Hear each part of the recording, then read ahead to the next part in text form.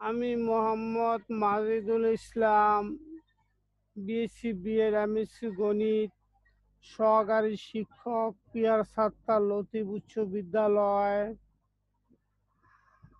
আজ আমি অনলাইনে আরেকটি নতুন ক্লাস করার জন্য চলে এসেছি। আজকের ক্লাস হচ্ছে দশম শ্রেণীর পদার্থ বিজ্ঞান।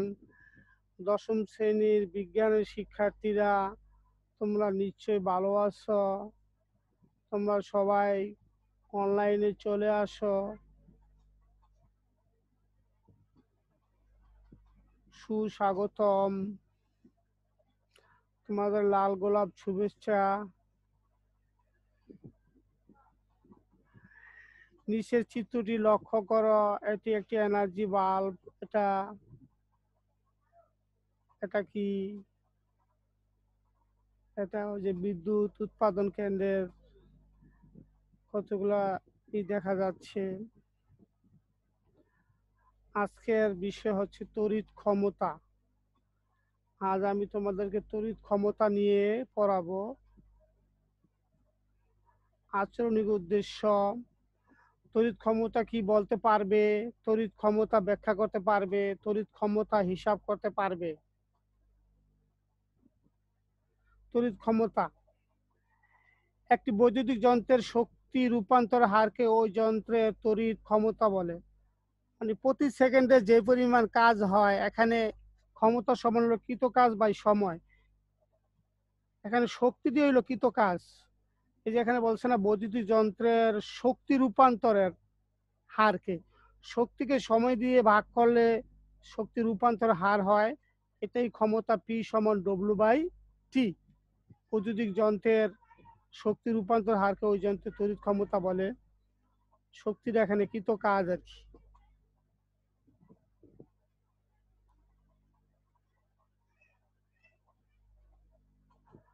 তড়িৎ ক্ষমতা এখানে এবি একটি পরিবাহী, এটা হচ্ছে রোধ। মনে করি এবি পরিবাহীর আর রোধের একটি পরিবাহী আছে, এবি পরিবাহীতে আর একটি রোধ আছে, এর মধ্যে দিয়ে টি সময়ে কিউ পরিমাণ আদান প্রবাহিত হয় এবং এ ও বি বিন্দুর বিভব পার্থক্য বি।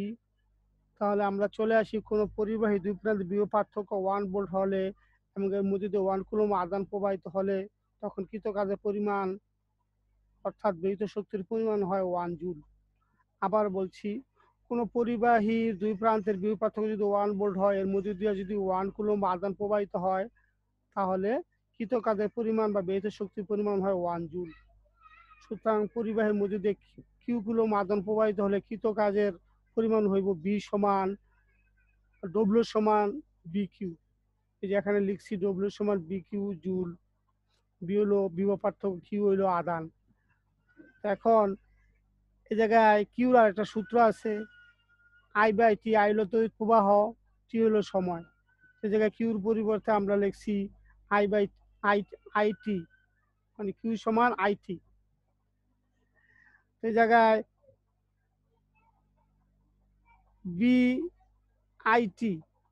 তো এখন এদিকে আবার আরেকটি সূত্র আছে, মনে করো I square R T B square T by আর। এখানে একটা ওমের সূত্র আছে, ওমের সূত্রের মানটা এখানে বসিয়ে ক্ষমতার রাশিগুলা কি হয়েছে আর কি। চলে আসি,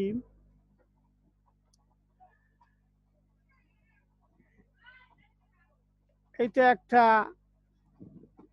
বৈদ্যুতিক ক্ষমতা সাধারণ বৈদ্যুতিক ধারক থেকে প্রবাহিত হয়।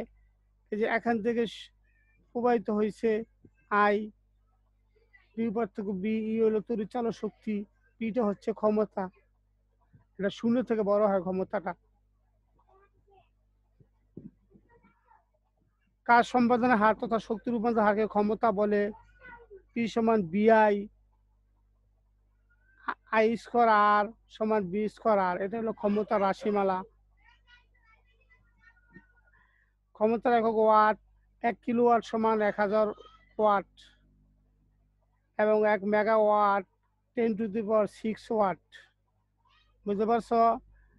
1 কিলোওয়াট সমান হলো 1000 ওয়াট বা 10⁵ ওয়াট এবং 1 মেগাওয়াট সমান 10 to the power 6 ওয়াট। আমরা বাসাবাড়িতে বিভিন্ন ধরনের বৈদ্যুতিক ক্ষমতা বাল্ব ব্যবহার করি। এই যে এখানে একটা বাল্ব দেখা যাচ্ছে, এগুলো সবগুলোই এনার্জি সেভিং বাল্ব, বুঝতে পারছ? এগুলো বাল্ব। এই যে একটা ফ্যান, বৈদ্যুতিক পাখা, সাধারণ ক্ষমতা 65 থেকে 70 75 ওয়াট, 65 থেকে 75 ওয়াট। একটি সাধারণ টেলিভিশন, এরও ক্ষমতা 60 থেকে 70 ওয়াট। এটা একটা এনার্জি বাল্ব, এটার ক্ষমতা অনেক কম, 15 থেকে 11 থেকে 30 ওয়াটের হয়ে থাকে এর সাধারণ এনার্জি সেভিং বাল্বের ক্ষমতা। এটা হলো আমাদের একটা ফ্রিজ, এটা হলো আমরা বাসা বাড়িতে, এটা হলো একটা ব্লান্ডার, এটা হলো মনে করো আমরা যে আয়রন করি, ইস্ত্রি। তো বাসা বাড়িতে যেসব যন্ত্র ব্যবহার করি এর ক্ষমতা কেমন, এই যন্ত্রগুলোর ক্ষমতা একটু বেশি, বুঝতে পারছো? এগুলো অনেক বেশি বিদ্যুৎ ব্যয়িত হয়। পিক আওয়ারে এসব যন্ত্র ব্যবহার করা কি ভালো? এগুলা ব্যবহার করা ভালো না, বিদ্যুতের অপচয় হয়। তড়িৎ শক্তি ব্যয়ের হিসাব, এই যে একটা মনে করো এটা দিয়ে তড়িৎ শক্তি হিসাব করা যায়। তড়িৎ শক্তি ব্যয়ের জন্য প্রত্যেক বাড়িতে একটি বৈদ্যুতিক মিটার থাকে, যা বাড়িতে তড়িৎ শক্তির হিসাব রাখে। বিশ্বব্যাপী কিলোওয়াট ঘন্টাকে ব্যয়িত শক্তির পরিমাণ নির্ধারণ করে। 1 কিলোওয়াট ঘন্টা এককে বোর্ড অফ ট্রেড ইউনিট বলে।